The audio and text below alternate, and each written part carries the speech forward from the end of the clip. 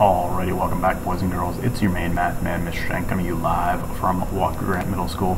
In this video, I'm just going to be going over some examples working with some theoretical and experimental probability. How many total possible outcomes are there? Meaning, how many sides are on this number cube? How many sides are on this number cube? Very good, 6. Again, that counts it like this. You'd say, I have 1. So let me do it like this. I have 1, I got 2, I got 2, I got 3, I got 4. Where's it at? 5, and yep, 6. So there's a total of 6 sides. So that means that when we're talking about this theoretical probability, that means that there's going to be 6 total sides. So let me kind of write some of this ideas on here. Let me move this a little bit closer. All right. So again, if we needed to write out the sample space, I could write it like this. I would say, let's do something like this. I'd say, well, I have the number cube. I have a number cube. And again, if I need to know what those look like, again, I can kind of write the sample space like this. I'd say I have 1, 2, 3, 4, 5, and a 6. So again, that means there's 6 total sides. When you go to, say, the theoretical probability of the event, again, you would write it like this. So for this first one, I would say it like this. I would write it the probability, again, capital P, and then I would write it like this. I'd say probability of rolling a 2. Again, it's the number of 2's that we have, number of 2's, over the total number of spaces. Let me write that a little bit better. Of spaces. So what do you guys think? Can you guys tell me how many 2's do I have in that sample space, or how many 2's are on that number cube? How many 2's are on that number cube? Just 1. So again, make sure you're saying that. I would say the number of 2's I have is 1. And when we said the total number of spaces is 6. And so we would say the probability of rolling a 2 on that number cube is 1 over 6. All right. Same kind of idea with rolling a 5. So let me break this apart a little bit. Let me do a different color here. So what about this? I would say the probability of rolling a 5 on that number cube. How many, what do you guys think? How many 5's do I have? Yep, it's still going to be 1 over 6. So I would write it like this. I would say it's the number of 5's I have, which is 1, over the total number of spaces, which is 6. Very simply, I have that same exact thing. So very simple for ourselves. Any questions on that so far? Again, this is super simple, but I do want to make sure you guys are seeing how this works. Let's take it up a little bit. The event is rolling an even number. So how many, let's actually write it like this. So I'd say the probability of rolling an even number, again, is the number of even numbers over the total number of spaces. And what I can do is this, I can circle and say how many even numbers I have. I would say I have 1, I have 2, I have 3 even numbers. And so just like this, I would say I would have the probability of rolling an even number. There's 3 even numbers over the total number of spaces, which is 6. And I've seen some people in chat, very good, they'd say 3 over 6, or again, you want to make sure you can simplify those fractions by dividing by the greatest common factor. So we're going to divide both the numerator and the denominator by 3 over 3. And so we say this is going to be 1/2. All right, very good. And so now lastly, my last example on this one is going to be as follows. Let's do an orange. Actually, let's do a red. I haven't done red yet. So it's saying rolling a number greater than 1. So it's the probability of rolling a number, let's say greater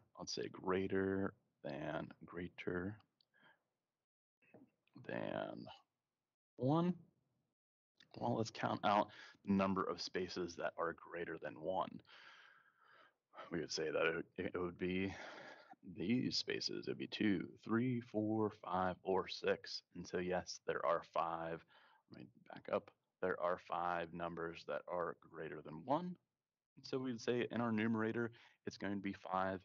In our denominator, it is going to be the total number of spaces, which is 6. And so our probability is just going to be 5/6. So now, just some other examples. So it says a spinner is used for a game. Determine if the game is fair. That means that both outcomes are equal. So let's see, if it is not fair, who has a greater probability of winning? So you win if the number is less than 4. However, if it is not less than 4, your friend wins. So let's see. So what do you guys think? Looking at that spinner, let's kind of break down what this looks like. So there's, let's say this. Let's kind of break down what this looks like. So there's 8. There's 8 total spaces. There's 8 total spaces, and they're numbered, 1 through 4. Well, let's see. It's saying that you win. So let's do green. Let's say you win. You win if the number is less than 4. Well, when we are looking at the number of spaces, or if we're looking at the list of spaces, we have 1, 2, 3, 4, 5, 6, 7, and 8. All right. So how many? What would be the probability? Let's actually do it like this. What's the probability of us winning, or for you guys to win? What's the probability of a win? You guys, some people are saying 1/2. Well, let's see. How many spaces are strictly less than 4? How many spaces are less than 4? Well, we would have a 1, a 2, and a 3. Those are the 3 numbers that are less than 4. So it's actually going to be like this. We're going to say it's going to be 3 over the total number of spaces, which is 8. So yes, it is. It is not fair. I do agree with you, because yes, some people like to just say, "Hey, it's fair. It's one. It's 50/50." Well, it's not quite the case, because the probability. Let's actually say the probability of a friend winning is going to be, so it's if the number is not less than 4. Well, uh, what's the other amounts? Well, it's going to be the other values. So it's going to be 4 and greater. So it's going to be all of those other spaces, which is going to be 5 spaces. And so that makes sense, because you just have to say that it is the other amount. So let me try drawing that 5 again. 5/8. So yeah, we would say it's not fair, because the friend winning is more, or is a greater probability. So we could say, let me actually just type, since that way it's a little bit easier. And let me just put it like this. Let's say this. Let me do a little bit bigger. So let's say it, if I can get it correctly, let's do white. There we go. Is not fair, since the friend has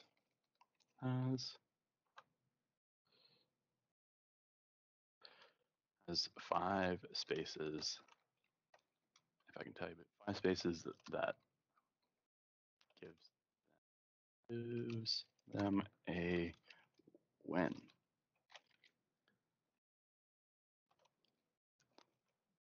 This means they have a greater probability of winning. Okay. So again, you just want to make sure, and that's kind of why I drew out that sample space. That way you can kind of see what those would look like. So you're gonna make sure that you are seeing that. However, now this is still using that same setup with that same spinner, but you want to see for number 6, it says you win if the number is a multiple of 2. If the number is not a multiple of 2, your friend wins. So let's actually write this out. I want to say the probability of a multiple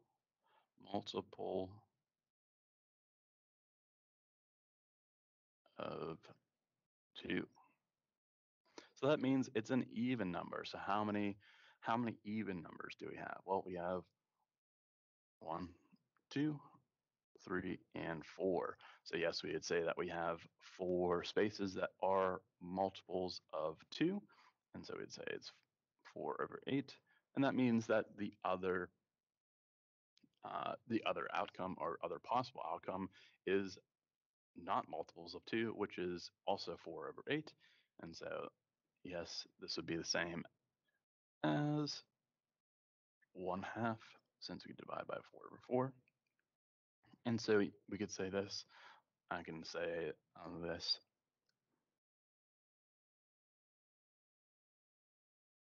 We could say game is fair since since both players have an equal probability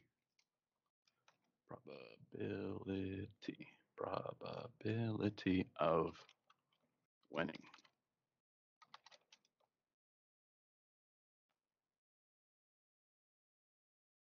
All right.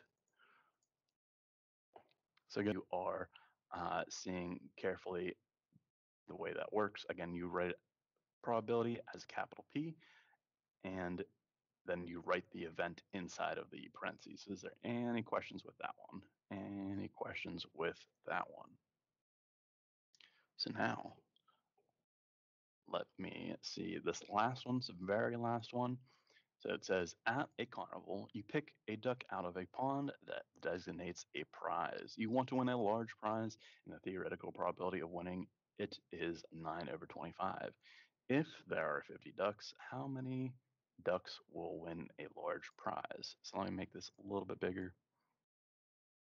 And well, let's see. Let's set this up.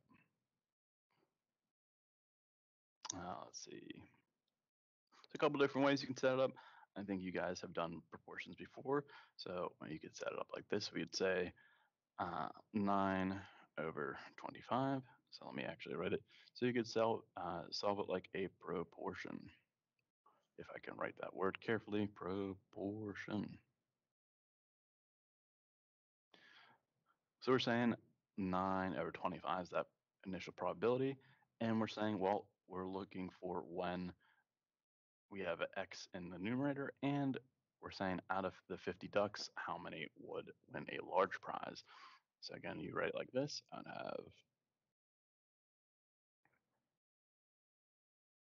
do that butterfly method if you'd like.